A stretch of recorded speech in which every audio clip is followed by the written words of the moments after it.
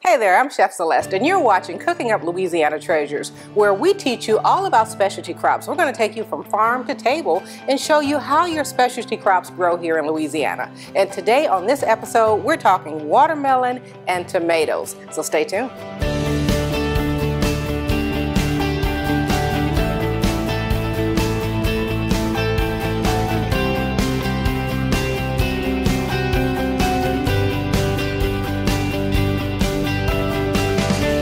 Welcome, I'm Chef Celeste, and you're watching this edition of Cooking Up Louisiana Treasures, where we take you all across Louisiana to learn about specialty crops. We'll take you from the farm to the table so you can learn about these wonderful ingredients. And on today's episode, we're going to talk all about tomatoes.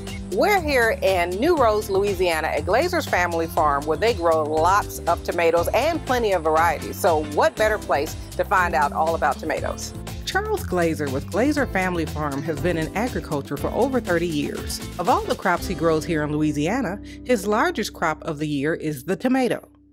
We caught up with Charles at his farm in New Roads to find out how he takes each tomato from seed to sale. We plant the seed in trays. It's called, we call them 50s. There's 50, you can put 50 seeds in a tray, and each little seed will make a plant, and then you transplant them out onto the plastic.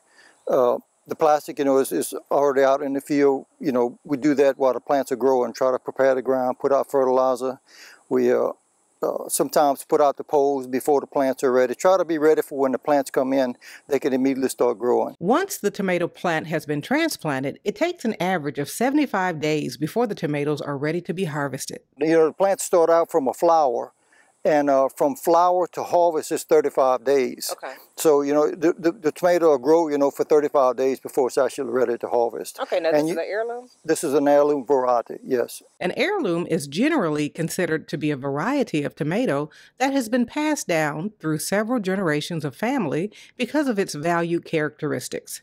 Heirloom is one of thousands of varieties of tomato. This variety is Celebrity.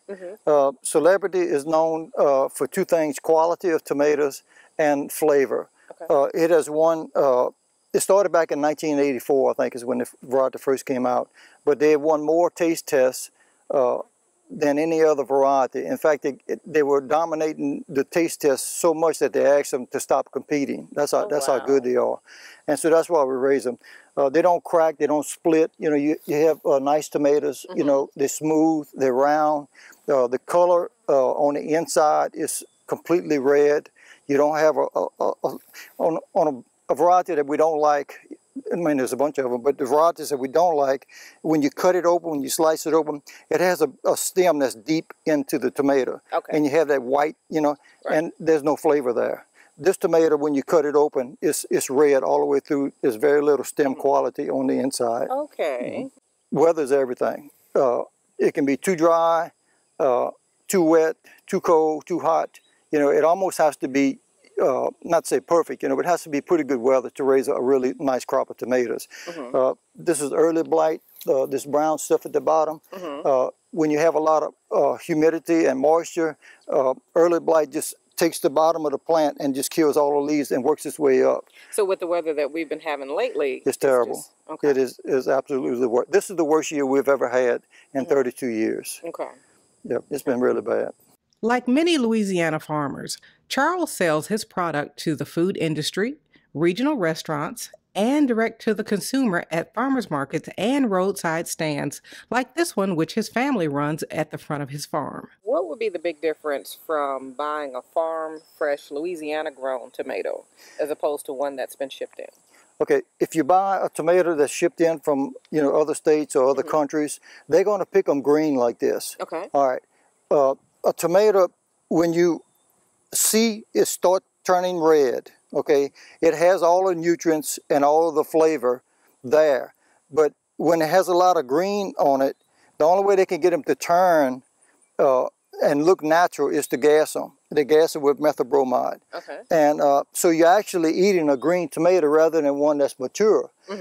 Your flavor comes when you see the colors in it. Now you can pick it a little bit on the green side as long as it has some red, but it's not going to taste, you're not going to get the full flavor until it's actually completely red. Okay. You know, the greener it is, the less flavor it has, the less tomato flavor it has. Okay, so is that less tomato flavor and less nutrients? The nutrients are all in the tomato once it starts turning red. But you know, when they ship them, they pick them green. Right. And that's why you have no flavor, and you're really not getting, you know, very much nutrients either. Okay.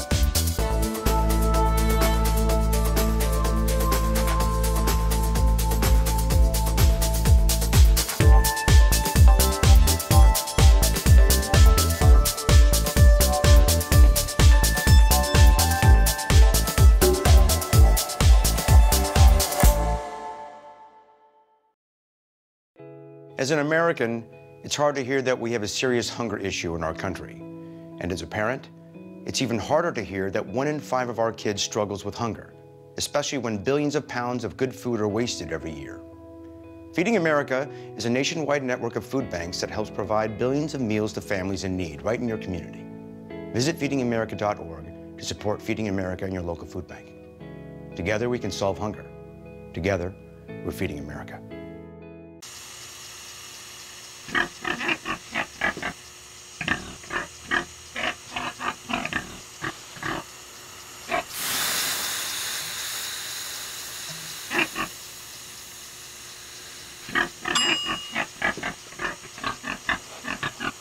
Cook foods to the right temperature using a food thermometer. 3,000 Americans will die from food poisoning this year. Keep your family safer. Check your steps at foodsafety.gov.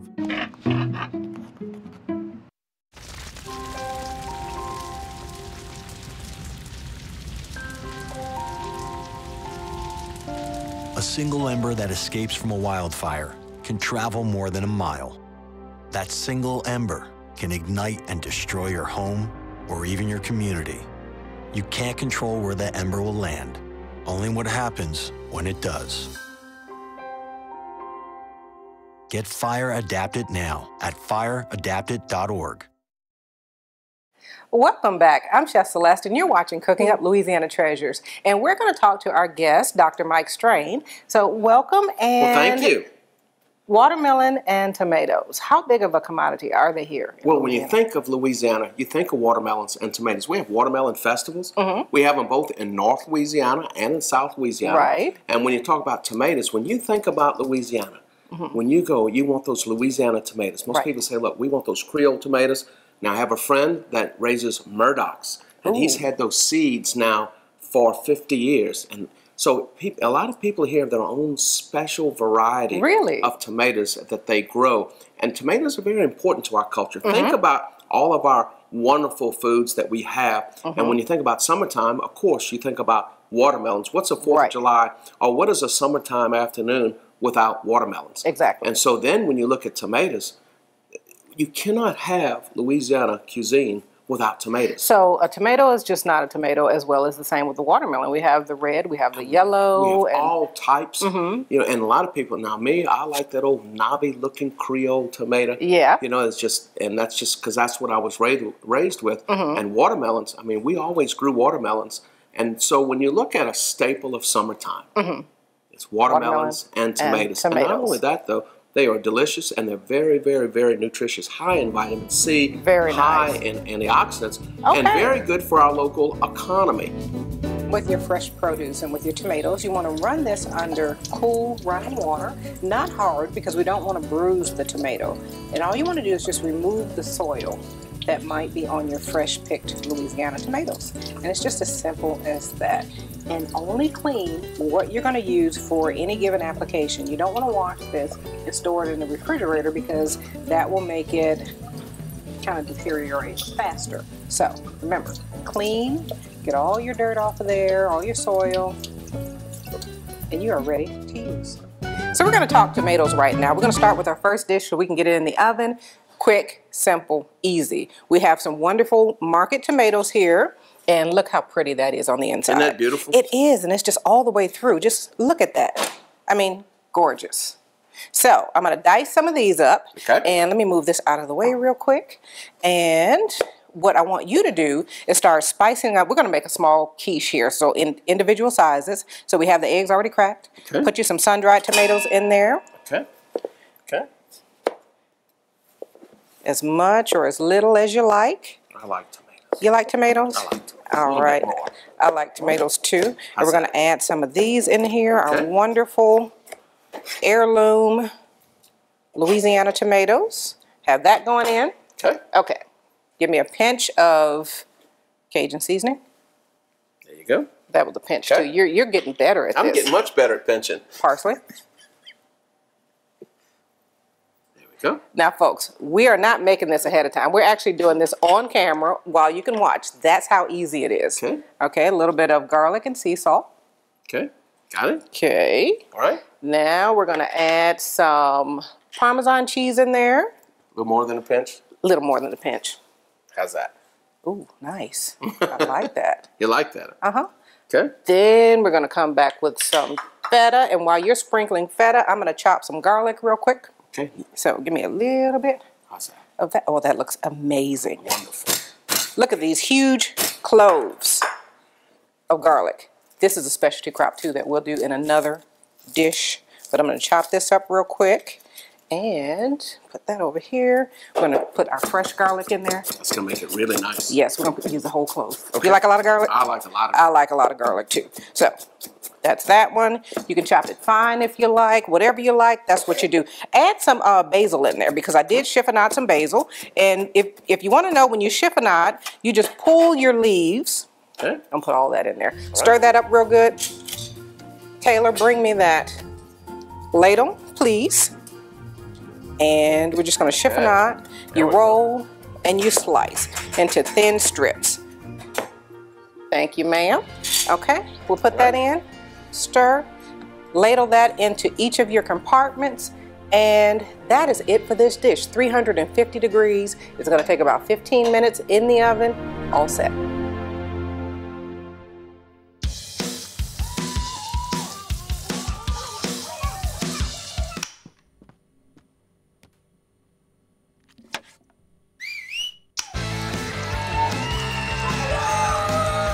Don't let E. coli mosh with your food. An estimated 3,000 Americans die from a foodborne illness each year. You can't see these microbes, but they might be there. So always separate raw meat from vegetables. Keep your family safe at foodsafety.gov. Right, mi cariño. So like I said, everything I learned about cooking, I learned from Grandma's empanadas. Shall we go again? Yep. Mix beef with the onions with the peppers with the paprika with the garlic with the oregano with the cumin. Got it? Got it. Throw in the olives, stir, season, stir again, pour out the flour, roll out the dough, make a circle, drop in a fistful of filling, fold over, press down, and ta-da! Most parenting is hard to do in just 2 minutes. But 2 minutes twice a day making sure they brush is easier, and it could help save them from a lifetime of tooth pain.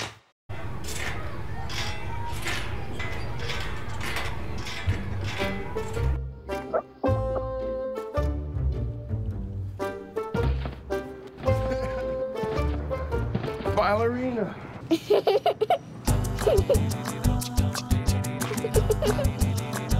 Sometimes all it takes to be a dad is remembering how to be a kid again. Take time to be a dad today. That is beautiful. So back to our tomatoes. What we're going to do is make a nice, simple salad. So we have our quiche in the oven. We're going to make a spinach salad using these wonderful heirloom Louisiana Specialty Crops. So I want to take, this is going to be your platter over here. So you're going to build it. So I'm going to build it. Leave it right there. So you can show everybody how easy it is. Spread that out on the tray. I want to use all of that spinach. Okay. I can do that. Yes, you can. We're going to use every drop of that. Now, this is the tricky part. When you lay your tomatoes out, I want it nice and pretty, okay? Hello? Yes, ma'am. Nice and pretty when you lay the tomatoes out. Lay the tomatoes out pretty. Yes. I heard you. I know. See, I knew he heard me, but it was the pretty part that got him. But when you're using these beautiful ingredients and they're also tasty, it's not hard to make a gorgeous dish. And you notice we're not going to use a lot of extra ingredients, and I am cutting every part of this tomato. It's cleaned first, and I like every part of it. You can core it out if you want, but it's nice, it's tender. I like it on there, so I'm going to use it. Okay, start taking these and laying them around. Gotcha. It's actually making my mouth water right now. You enjoy tomatoes? I love tomatoes. Okay. I love tomatoes. I'm going to use some of our cherry tomatoes also. You know, back home, we would eat tomatoes oftentimes straight out the garden. Sometimes a little salt and pepper. These I like to just pop straight in my mouth. And they are so good. Try this at home. This one you try. When you go to the market or wherever you get your farm fresh tomatoes, instead of buying grapes one week, I want you to put these in the refrigerator nice and clean so the kids can get to them and just pop them in their mouths and eat them. And you watch how fast they go because they are really delicious. So we're going to use some almonds. Oh, you're still working on tomatoes. I'm still working on tomatoes. You're doing a good job. I'm going to grab some more, slice some more, and we're going to work these in there too. And you just get in the kitchen, have a nice little conversation. And we're not doing anything fancy, but guess what? When you pop this in your mouth, you are going to be amazed at the full flavor that comes out, at how nice and juicy these tomatoes are. And once you taste a Louisiana-grown tomato, you will not go back to any other type of tomato because that flavor is there, the richness, and you will just be spoiled. That is absolutely the flavor gorgeous. Comes from our soil, the rich alluvial soil, and also from, from our weather patterns. And when you look at how healthy tomatoes are, vitamin A, vitamin C, extremely nutritious and delicious. Look at the color in here. I keep holding these up because it's just gorgeous. So I'm going to leave these like that so you can decorate with those. As if you need any more decoration on the plate.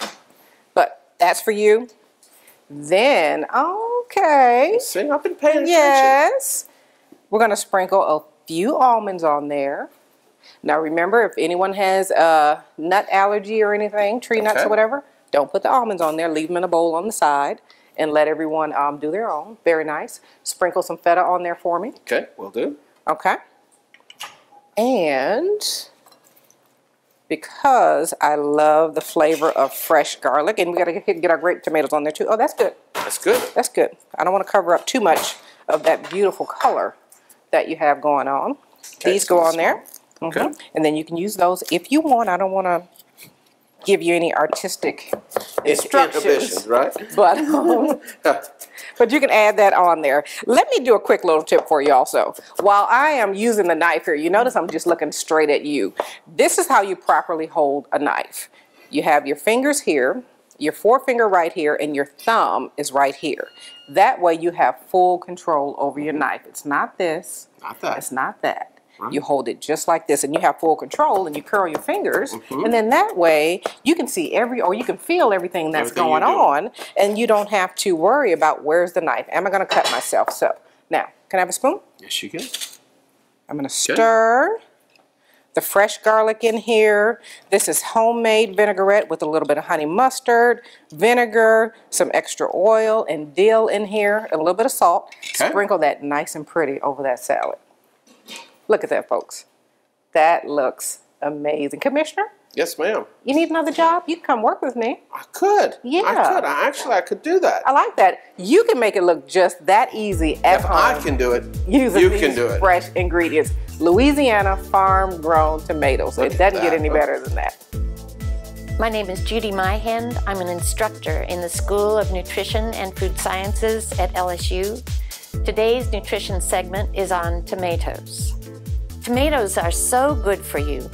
Cherry tomatoes, grape tomatoes, plum tomatoes, and common round tomatoes are 4 types that you will find at the produce stand.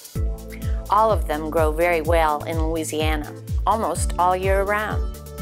Most tomatoes are red when ripe. That red color is a carotenoid pigment called lycopene that is a natural antioxidant. Diets high in lycopene are associated with decreased risk of chronic disease. Tomatoes are very nutrient dense.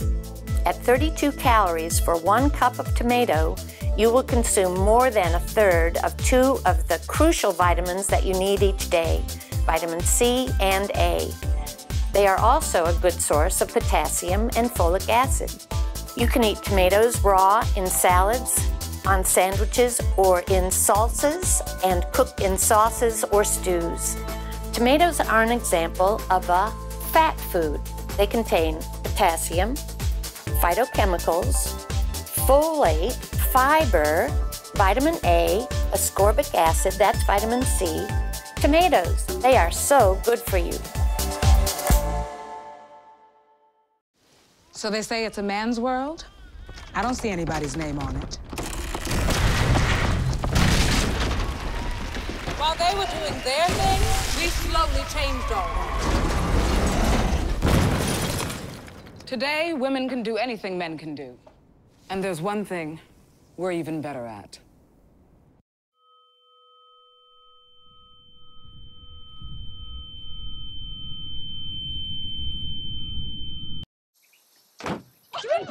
They'll test you. Try to break your will. But however loud the loudness gets, however many cheese puffs may fly, you're the driver, the one in control. Stand firm. Just wait. And move only when you hear the click that says they're buckled in for the drive. Never give up till they buckle up. Right, mi cariño. So like I said, everything I learned about cooking, I learned from Grandma's empanadas. Shall we go again? Yep. Mix beef with the onions with the peppers with the paprika the garlic with the oregano with the cumin. Got it? Got it. Throw on the olives, stir, season, stir again, pour out the flour, roll out the dough, make a circle, drop in a fistful of filling, fold over, press down, and ta-da! Most parenting is hard to do in just 2 minutes. But 2 minutes twice a day making sure they brush is easier, and it could help save them from a lifetime of tooth pain. Fresh Louisiana tomatoes are available at grocery stores, roadside stands, and your local farmers markets. Farmers markets like Baton Rouge's Red Stick Farmers Market are active, exciting places where you can buy fresh produce, and you might bump into some interesting folks too. That was certainly the case in July 2015 when Miss USA stopped by for a cooking demonstration. On the menu, a fresh tomato watermelon salad. This dish can take as little as 2 minutes to prepare. Pick up the ingredients from your local farmers market and give it a try with your family at home. All right, the last thing we're going to do, we're going to talk watermelon because it's summer. It's refreshing. It's nice. It's sweet. Look at this here. We have our right. We have the yellow. We have the red. You can put it on skewers like we have here. You can grill it like I'm doing here and just turn it over. And yes, you may be thinking hot watermelon. Try it. You'll like it. But we're making some watermelon iced tea. It's going to be watermelon and basil. So in the pot, I have my tea bags. I have my watermelon, and I have just a little bit of basil. You put the basil in there last. So give me 1 piece of basil. I let this come to a boil, and then I turn it off so that it can steep. And then after that, you drop your basil in there. You let that sit for about 2 more minutes because you don't want the basil to overpower everything. And then I have some diced watermelon in my glasses. So let's hold this up. Take a look. Okay. One for you. Isn't that beautiful? One for me. We're going to pour some nice Louisiana honey in here. Pour as little or as much as you like. And you can pre-sweeten your tea if you want, but look how that honey just drizzles off of there. So why not let your guests do that? And then your kids put that watermelon in there, have a wonderful time. Exactly. You take it, you pour it in here, done. I'm going to take this to the sink. You can put that on ice. Do it about 24 hours in advance if you want. Let me pour all these goodies in here. Look at that. That's beautiful. Chill it if you want, but I like hot tea, so guess what we're having? And you use a regular brown tea, a dark tea? Use a regular brown tea, whatever your favorite. An apricot tea would work well in here. An Earl Grey would work well in here. And if you like cold things, like I said, chill it, drop your ice. Some ice. If you're like me and you can drink coffee all day, drink it nice and hot.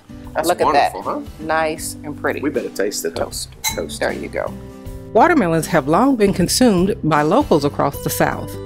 Hot, humid climates leave locals looking for a tasty snack to help them beat the heat. In that regard, the watermelon is king.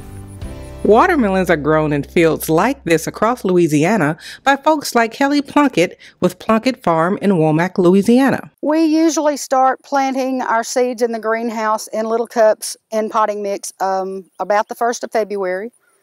We usually plant anywhere from 15 to 25,000 depending on the size of the field that we're planting. We leave them in the cups for 30 days. We usually plant them in the ground around March 1st, weather permitting.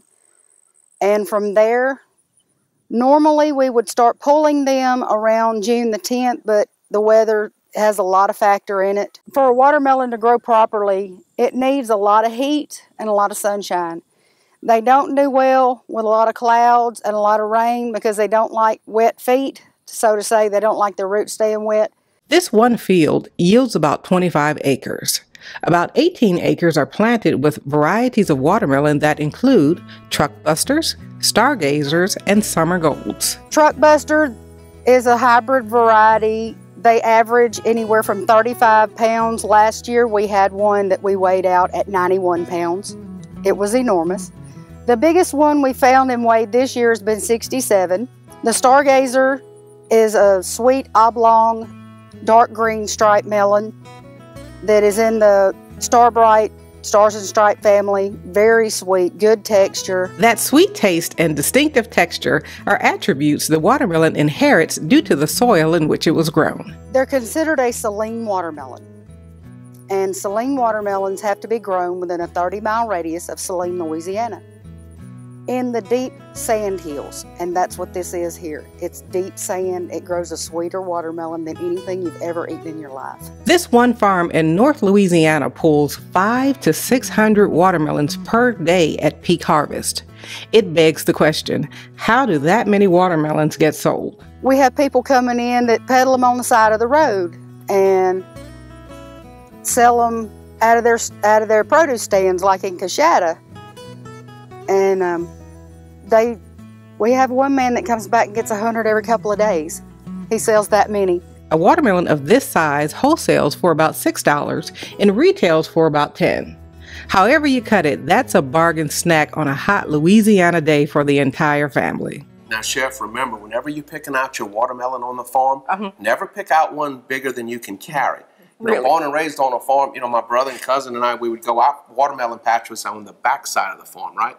So Dad would always say, well, son, just whatever watermelon you want. And inevitably, it would take at least two of us to carry it back home. Because they don't look so big until you start packing them, right? That would make sense. But I guarantee you, when you go to the farm, they will help you load your watermelon. Very nice. Now, folks, as a quick recap, we made this wonderful tomato salad with our vinaigrette. We have our mini tomato quiche. Then we finished it off with some nice watermelon. This one is a skewer. And we have our watermelon iced tea. Just a fabulous way to have your watermelon and your tomatoes. So remember to check us out online and take our survey at cookinguplouisianatreasures.com. Thanks again for watching, and join us again next time on Cooking Up Louisiana Treasures. See you next time.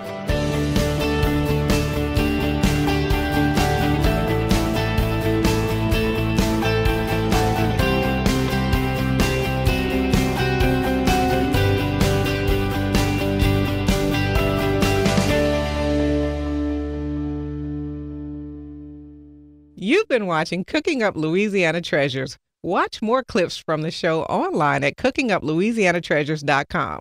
While you're there, take our quick survey and tell us how you use Louisiana Specialty Crops. It's all at cookinguplouisianatreasures.com. See you next time.